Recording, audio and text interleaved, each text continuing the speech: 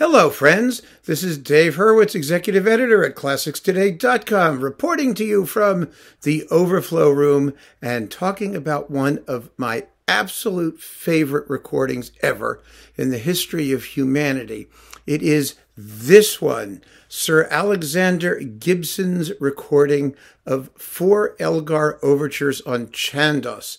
I've been wanting to talk about this recording for like ages, but I had to wait until I got permission from Chandos to use some sound clips because you've just got to hear it. I mean, once you do that, you're absolutely hooked. It is one of the greatest orchestral recordings ever made sonically.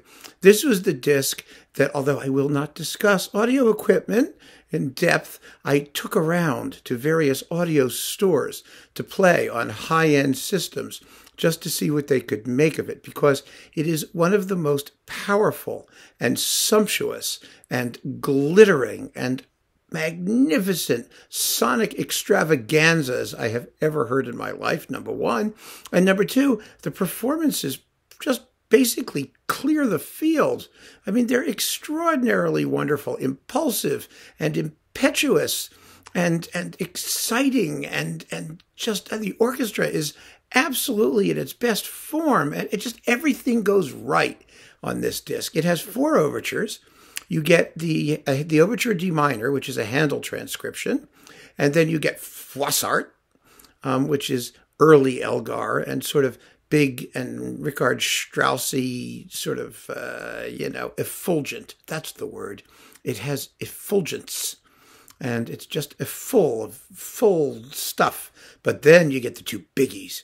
You get In the South and you get Cocaine, which are basically tone poems. I mean, they really are. And they are just the most wonderful works. And they're scored for an extravagantly large orchestra with lots of harps and strings and brass and I just have to play you a couple samples and you'll see exactly what I have in mind.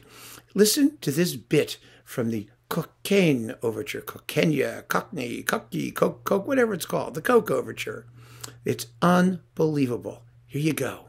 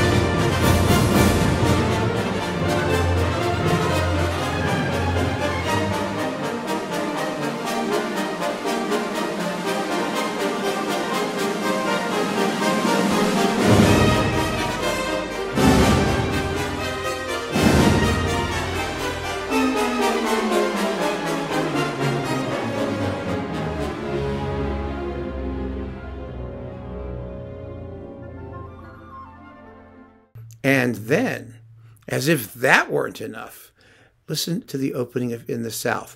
Think about, Tovey did a big analysis of In the South, actually both of these overtures. And about In the South, he said that no other work demonstrates the efficiency of Elgar's orchestration. Efficiency is a compliment. Let's not forget. In other words, what he said was, even if you don't have a great orchestra, it just works. It just carries the orchestra along with it. It sounds marvelous. And I happen to know that's true because I played it in my community orchestra. We never sounded better than when we did In the South. Partly it's because the string writing is just beautifully dense and rich, no matter how many strings you have doing it. But also it's because so much wonderful material is given to the brass. And if you've got a good brass section, a really good brass section that can just nail the descending scales and the tunes. And oh my goodness, you have no idea how glorious it's going to sound. In fact, I'm going to give you an idea how glorious it's going to sound. Listen to Gibson do this.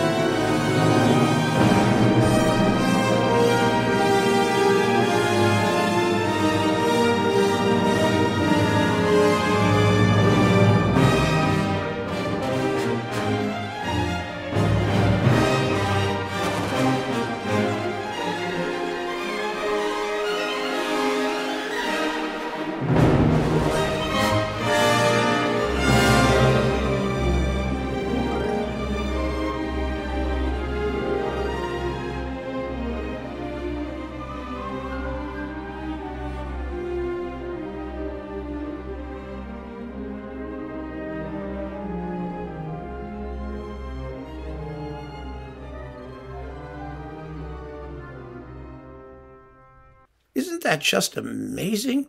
I mean, the sweep of the strings and the thrilling brass timbres all the way up and down, and it's all captured in this glowing acoustic. I mean, this is just one of the best sounding records of anything. Even if you don't like Elgar, if you don't care about Elgar, you want this. First of all, the music's wonderful, so why would you not want it?